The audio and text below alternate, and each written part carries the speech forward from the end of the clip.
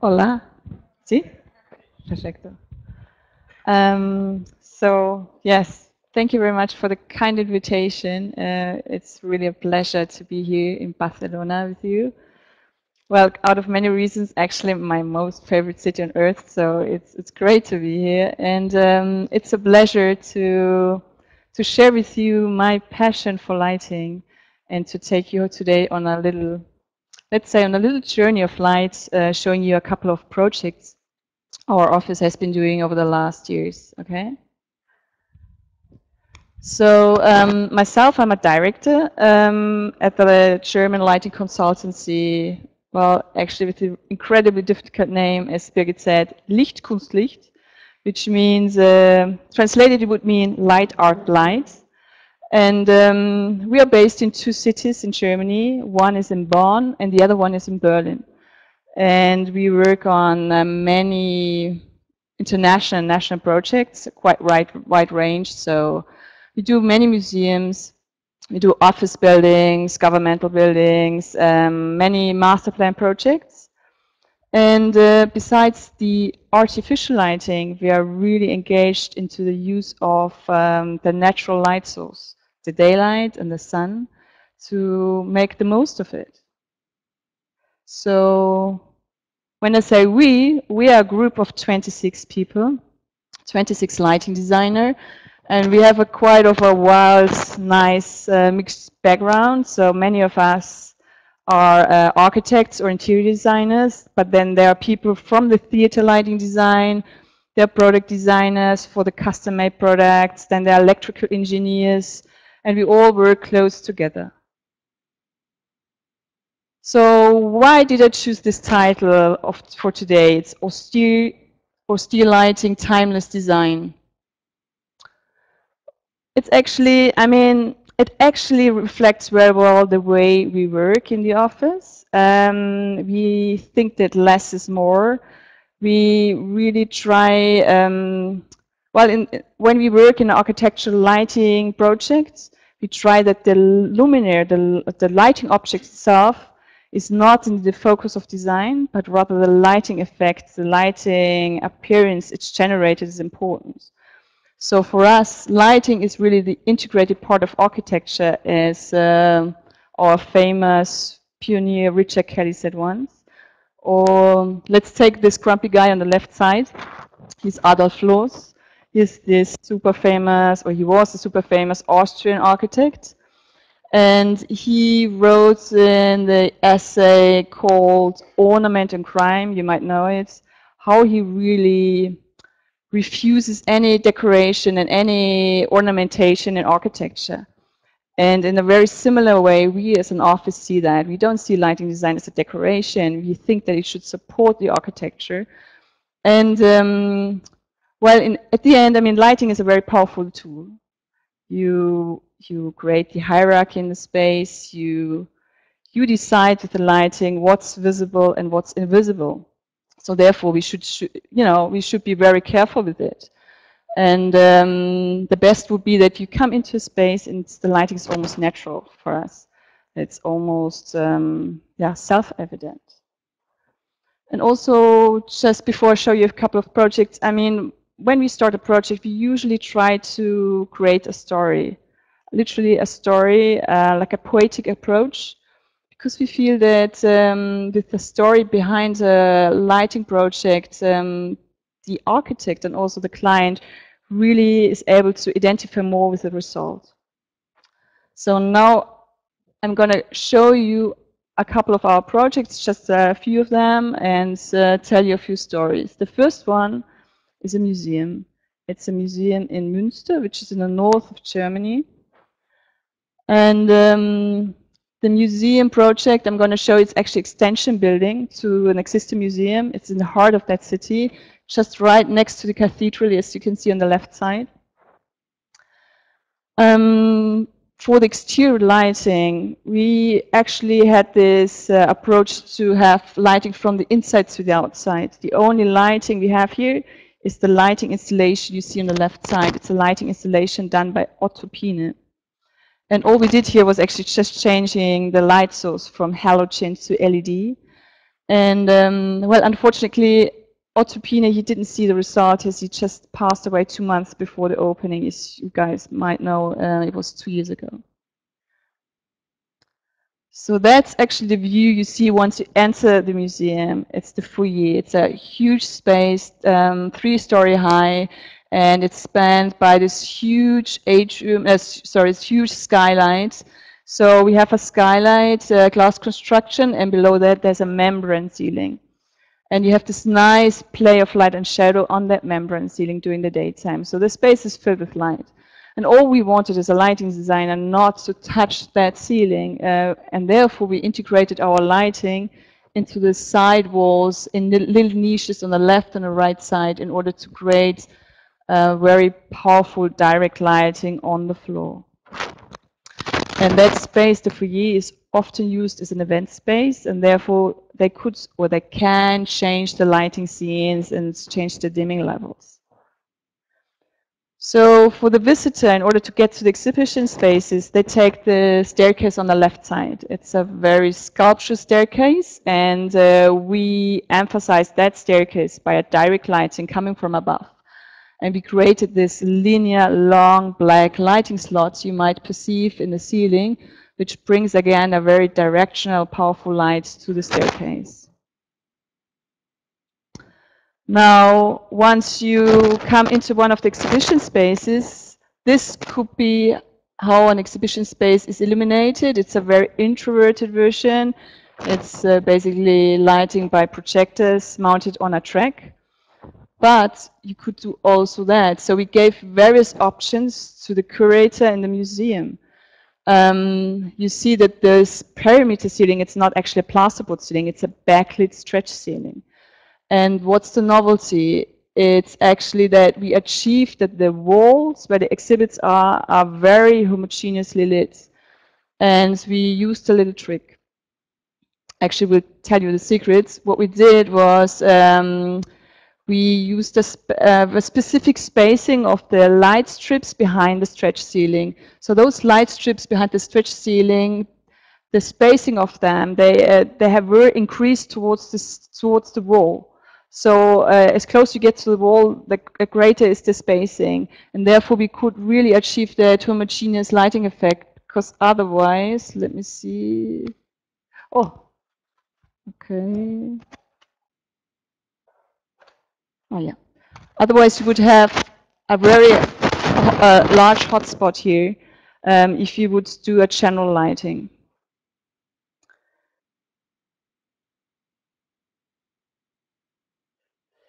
And that's exhibition space on the upper floors. It's a day-lit exhibition space. So what you see here, it's a huge skylight, with, again, a membrane ceiling below. Lots of daylight is coming in. And obviously for the exhibition space, what was important that we tried to avoid any direct sunlight. And to do that, we actually inserted micro prismatic louver on the top part of the glass construction, which only allows diffuse daylight coming in from the north part of the sky to enter the space. So there's never any direct sunlight, even though you have diffuse daylight, which is just beautiful. And in order to add the artificial lighting, we just followed the same principle as on the floor below. So yeah, to keep the consistency in the project. And that would be, again, the image you have at night, or yeah, really at night, where no daylight is entering the space. Another museum I'm going to show you, and many of you even might know, it's the Städel Museum in Frankfurt. It's funny enough that this museum all started with a competition, and all of the architects actually choose to propose a physical building on that site. A physical building as an extension building to the existing museum. The only architects, Schneider and Schumacher architects, they proposed to actually build that museum underground, below grade, and to connect the building, the museum space, by those circular skylights. And that's just amazing. I mean, Structural wise and static wise, this was a nightmare. I mean, they had lots of problems. But I have to tell you that this is my favorite picture. It's just beautiful. This bare concrete ceiling with the openings for the future skylight. I just think it's amazing. So obviously for the skylight, this is what when we as a light designer came on board in order to define how much amount of daylight and artificial light enters the space. What you see here is a detail section of the skylight, and I will explain you a little bit the detailing. So I start from the top. You have here the thermal construction, and then further down, you have here 4 layers of blinds which reduce the daylight. There's even a blackout, just to cut off the daylight. And then where you see the green lines here and there, we have the light source, the artificial light source, which is an LED. And further down, there's another diffusing layer. The whole thing has been done or tested on a one-to-one mock-up in Frankfurt in order to check, does it work, and also to convince the clients to pay the money for it. On the right side, interesting, here's an arrangement. It shows the positioning of the LEDs.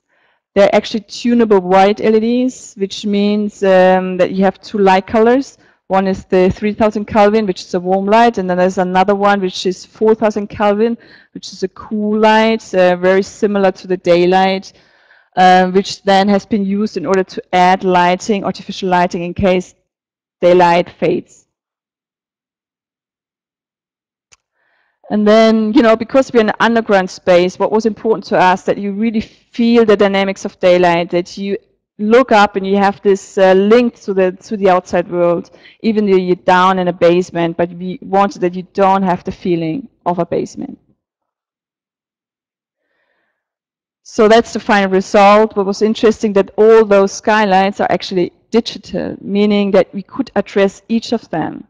So let's take, for instance, that cabinet here, and let's imagine that we have very light-sensitive artwork exhibited there.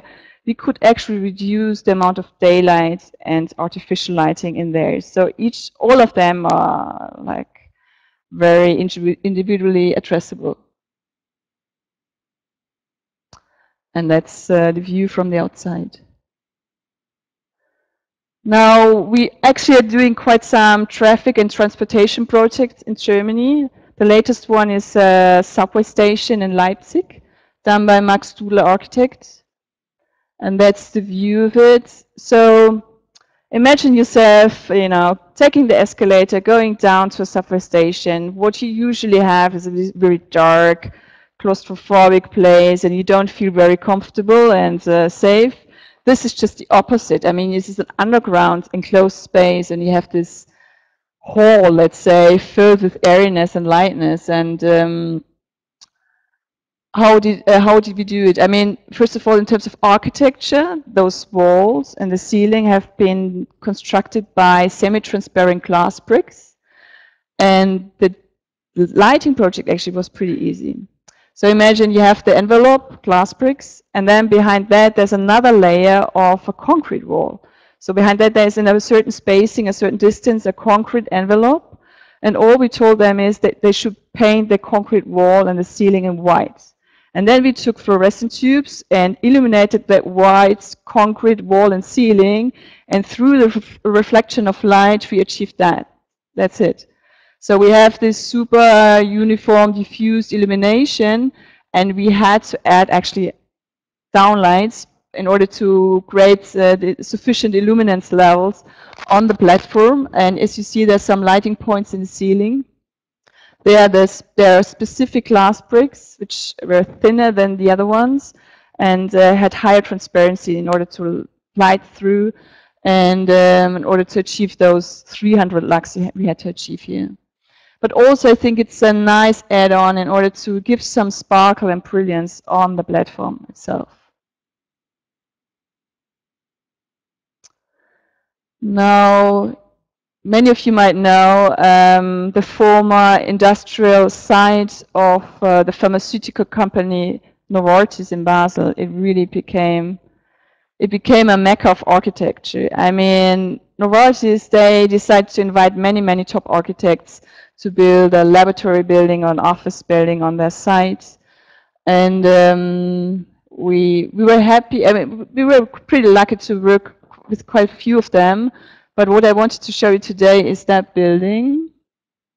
That's the first building you see once you approach the campus. It's the reception building. This is where you go, you register, you get your badge. And well, it's the first image of Novartis. And it's a very open, transparent building with a floating roof. But I mean, this ultimate transparency appears at night, where I would say those glazing walls, they almost seem to disappear. And you have, as you see, this super indirect uplighting to the roof. So if you ask me where are the light sources, I tell you, so the first one is behind the counter, which is here. And the second light source is just parallel to the facade. So there are linear uplights hidden in a technical trough, uplighting towards the ceiling. And the second project I want to show you is a laboratory building designed by the architect Klischenitz, Austrian architect. And here the briefing was to combine two worlds in one. There are the laboratory spaces on the upper floor, which are very technical. And then there are then there's the space on the ground floor, which they use for many events. And this space on the ground floor should be very glamorous and chic. At least this was the brief. So imagine you go inside and you're standing in this ground floor, and then you look up and you have that. So above the foyer, you have this huge atrium, which almost in a double-fold sense becomes a light well. It has lots of daylight coming in. And then we created this, almost sculptural element for the atrium, where we made those balustrades light active. They are backlit, and therefore, it almost becomes a sculpture and an interface between this technical world up there and what we have down here on the foyer. And here another nice story. So those rooms are conference rooms, and the client asked us to put a chandelier. They really wanted to have a chandelier, and we just refused it because we didn't want to have a chandelier because it does not fit to the architecture. So at some point we came up with proposing them, let's say, a modern approach of a chandelier. And as you see on the right side here, what we did, we were actually inspired by the experiments with the laboratory test tubes. So we took those laboratory test tubes and put them one next to the other and inserted lights. We inserted two different types of lights. There's an omnidirectional light at 2 heights, which gives the brilliance and the sparkle to the chandelier. And there's another light source, the reflector lamp here and here and here, to give a more directional light downward. Well, very different project. Sign Iron Works Foundry in a little but beautiful town in Bendorf, close to Frankfurt. That building is actually was an iron cast facility. It has been constructed in 1830, and then at some point it has been abandoned, neglected, forgotten, and rediscovered just a few years ago as this beautiful iron cathedral almost. Today it's used as an art and cultural space for many exhibitions and also events. And I have to say that that project has been done by very, very low budget. So the city is very small and I didn't have money, but still we really wanted to do that project and in order to emphasize that beautiful light architecture and to emphasize the transparency. So if you go inside, there are two main principles. There's one principle to emphasize the steel structure, and this steel structure, the rough material, has been emphasized by very cool lighting. Cool lighting in terms of light color. And then, as you see, the roof itself has been emphasized by a very saturated red-orange color. So I have to say this project was a hands-on project. It was not, you know, drawing dots and points on a plan. No, it was going there, taking the cherry picker, going up and choosing each and every single detailing and mounting position for the luminaires, because that site is cultural protected, I mean, like a listed building, and therefore we had to be really careful of where we put the luminaires. As for the ceiling, I mean, I have to say that our philosophy is not to really use colored lighting unless it has a meaning and it makes sense. And in this case, used the red-orange color as a symbol. Actually, it's a symbol for, you might imagine, I mean, for for the hot iron and for the fire, I mean, for what has been there before. And all we wanted that if visitors come there, we kind of bring them the history of the place closer by the colored lighting.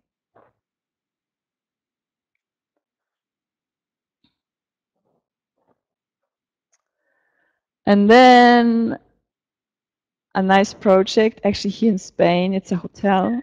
It's Hotel Abadia de Retuerta Le Domaine, in very close to Valladolid. And actually just next to Zadón de Duero, who knows that area. And that hotel has been a former monastery. As you see from the aerial view, it has this typical layout of a monastery. It has as a centerpiece the iglesia, and then behind that it has the claustro with a little patio. So the church itself, it's going to be used nowadays as an event location, or actually many weddings take place there. And behind that, there's the claustro where all the public spaces are, the restaurants, the meeting rooms, and so on. And then the extension buildings, just here and there, they house the extra guest rooms. Then total 33 guest rooms and 3 suites. And then the client actually decided, no, hang on, we need something else, we need a spa. And decided to build a spa, but underneath. And that's the spa. So the whole project has finished not even a year ago, and it's really a beautiful setting. I mean, it's in between those vineyards and the Rio Duero just passing by. Look, I mean, this would be the view you have once you approach the hotel. And for the exterior lighting, we try to really only illuminate the main road and the main facade. And I have to tell you that it even appears more lighting than it is in reality, because at the end, I mean, this is a very rural area. It's pitch black at night, and all we wanted that the guests who come there and look up, they could see the stars in the sky. Here are a few pics of what we had or we saw when we first came on board on the project in 2007. It was pretty run down. And the architects, they took care a lot to very sensitively reconstruct the whole building into a hotel. In order to achieve that, this is a view of the claustro. Now, in terms of lighting. I told you that we don't use so much lighting objects. We try to integrate lighting into architecture and so on, but there are exceptions. And this is a big one, because, I mean, this is a listed building, and we had to interfere as little as possible into the existing architecture. Even the electrical wiring, everything, it was like a complete nightmare. So it was very clear to us that if you do lighting, we have to attach something. We have to add on. We have to create surface-mounted luminaires. But then the question is, what's that luminaire? I mean, in terms of form and in terms of material. I remember the first we were thinking of glass luminaires, At some point, we were even thinking of alabaster, and then we found this perfect match, I have to say. We designed luminaires out of massive bronze. We worked together with a local manufacturer, not here, but in Germany, in Bavaria, a local bronze manufacturer who helped us producing a family of luminaires for the hotel. So we designed a family of luminaires just for that site.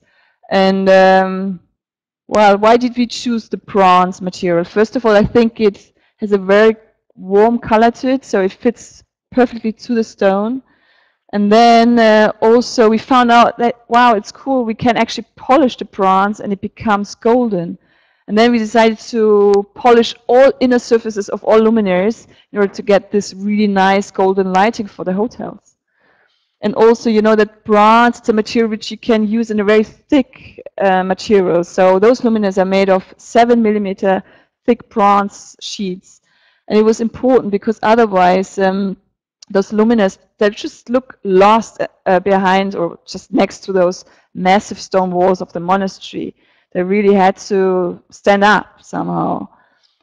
And also, as a final reason, the bronze material is a material which ages with time, and it kind of fits perfectly to a monastery where you sense, you know, the history of the last 1,000 years. That's a view in the patio, and in the evening, because we have the illumination in clouds to create this nice silhouette effect. And well, I have to say, you know, when we went there on site, it hasn't been a particularly inviting, welcoming space. I mean, it's a cool space. It has been a monastery. There are very little daylight openings. And it was very clear to us that the lighting has to do the whole job. I mean, the lighting had to create a nice, cozy, homey ambience. And particularly in that space here, which is the refectorio, it was really difficult. We had a few test trials and failed. So the first one was to create a pendant luminaire.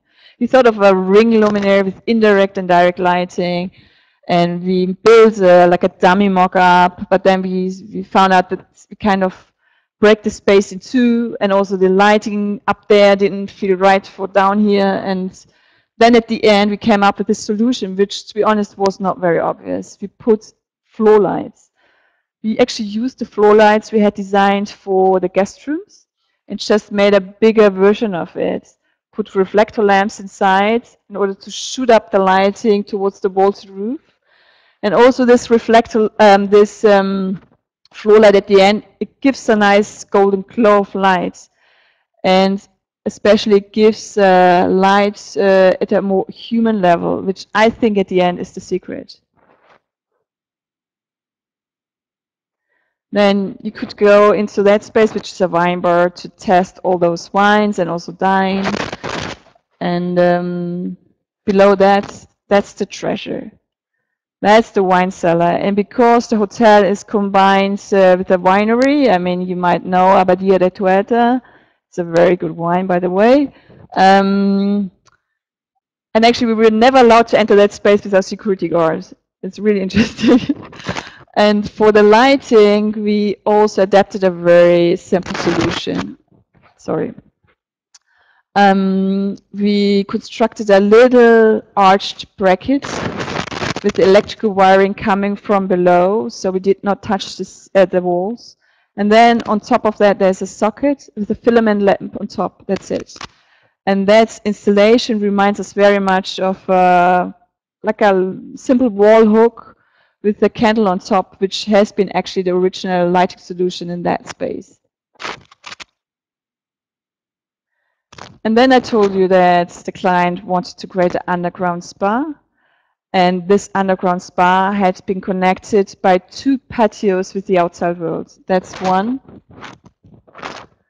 And that's the second one. And we deliberately really did not want to eliminate that reflecting pool you see in the center part, but we wanted that that space lives from the reflection of the surrounding architecture, the vegetation, and the lighting. And then finally we come to the indoor pool. The indoor pool, it has this centered skylight, so lots of daylight is coming in. It's beautiful during the daytime. But in the evening, we really had to come up with something. And we designed a pendant luminaire just as part of our family of luminaires. And this pendant luminaire, it's actually a luminaire made out of bronze again in combination with glass. There are two different sizes, and we mounted those pendant luminaires at two different heights. In order to achieve that effect, we wanted this effect of light and shadow on the ceiling and on the walls, which is just beautiful. And maybe just as another example, but I'm almost finished. Hello?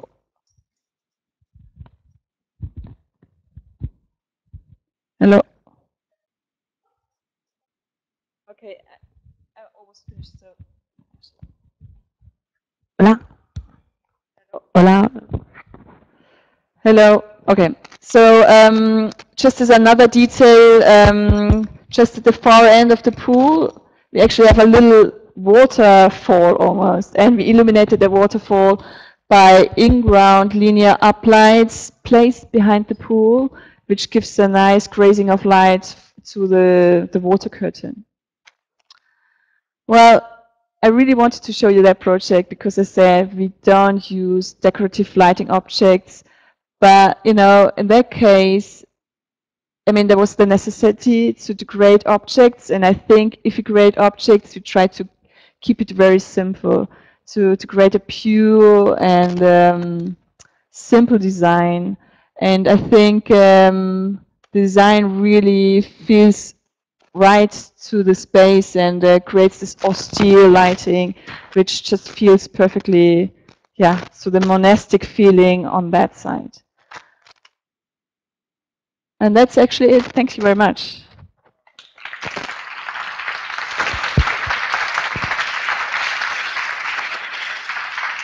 So, I don't know, maybe you have questions, anyone? No?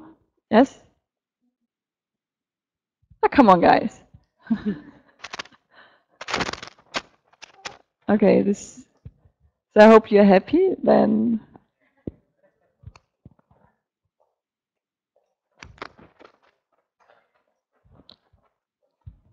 Thank you so much, Martina. It's a wonderful presentation where you shared so much information actually on all your projects. One question, how do you deal with international projects? I mean, all of these solutions require a lot of fine-tuning inside, right?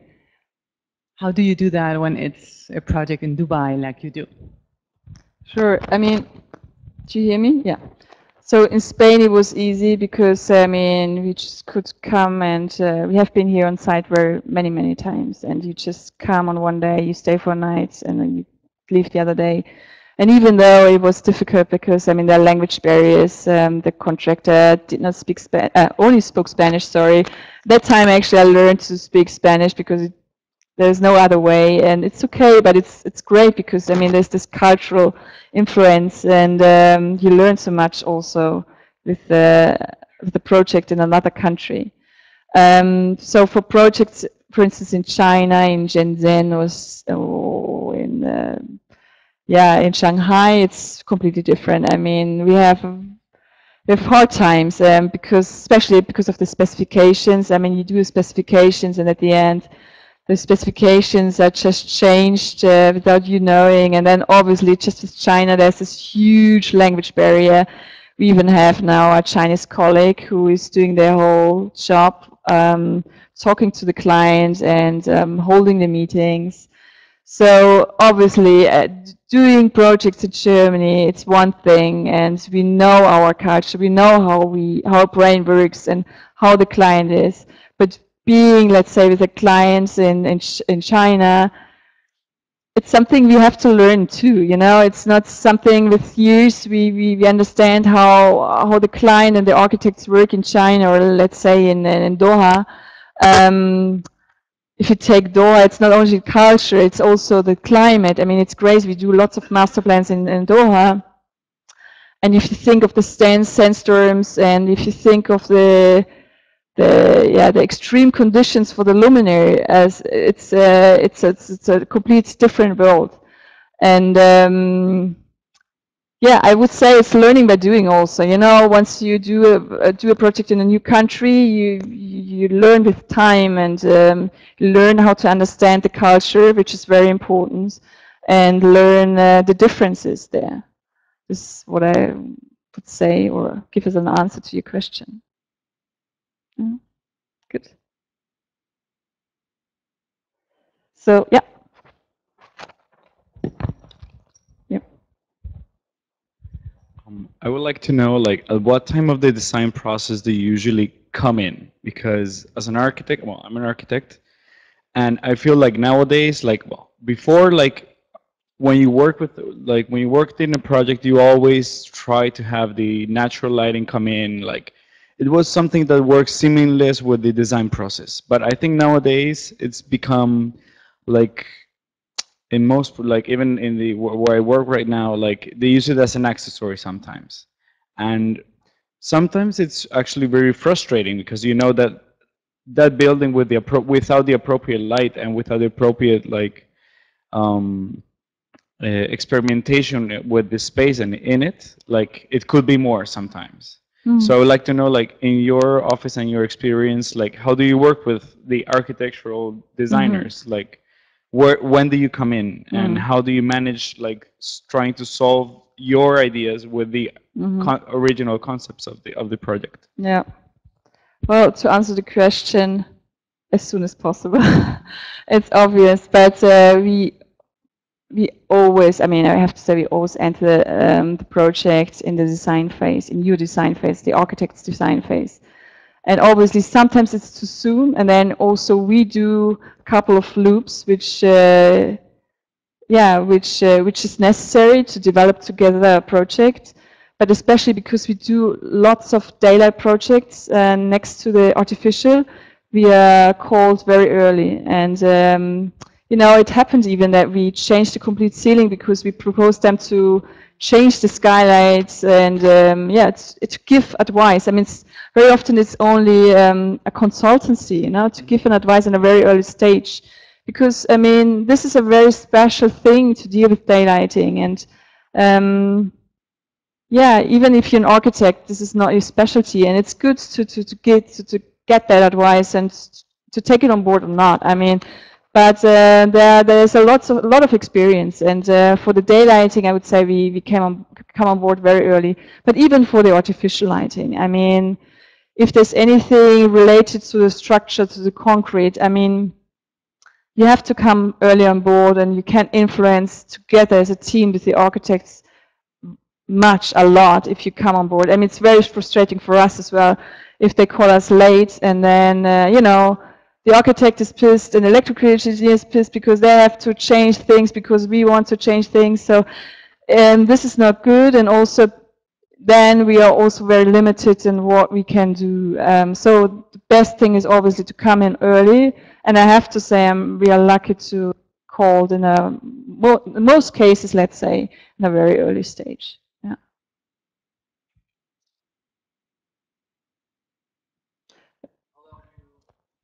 How long you during a project like a hotel? How long we do? So we started that project in 2007 and finished it last year. So yeah, let me think, 8 years. Yeah, it was a long journey. Yeah. Yeah. And you use a software to calculate the illumination or something? Yes, I mean, it depends on the project. I mean, the hotel project, actually, they asked us for calculation, which I thought it was ridiculous. I mean, who cares about lighting levels in a hotel? But we had to submit lighting calculations to the authorities. And yes, of course, I mean, we do lighting calculations, but then more, let's say, focused for office building or a museum. I mean, it depends on the project. If it's a lifestyle project, we don't do because it does not make sense. Yeah.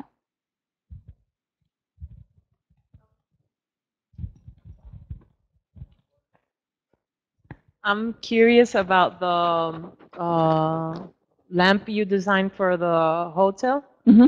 It was the bronze with the inner golden Which the surface. pendant or the wall or in No, general? the wall mounted. Yeah. I'm just curious, what color temperature did you use? You know, because golden reflection, it wasn't, it was like the right amount of reflection. I mean, as I saw, it was kind of a neutral color temperature, so you have just a little touch of gold. Hmm. Am I right? I mean, was it on purpose or? I mean, to be honest, for the light color, we used 2700 Kelvin. We used a Okay. warm light color, which yeah, which combined perfectly. I mean, we did tests with the luminary. I mean, we had the luminary. We tested different light colors, and it's a LED light inside, and it just feels right with 2700 Okay. Kelvin. Yeah. So That's it gave the right, I mean, it gave intensity definite. to the Yeah. golden. Yeah. I mean, the golden finish, it just intensifies it more. And it's, I would say, a reflection material which is very nice for a hotel project and Yeah. also for, I mean, it's all about the finishes around. I mean, the materials the architects uses. And for that project, I would say it's fine. Maybe for another project, it Yeah. looks kitsch, you know. Yeah. I think for here, because the massive walls are so brutal and have some masculine side on it, we could really use a feminine touch and bring in some golden, you know. Yeah, That was really good. thank you.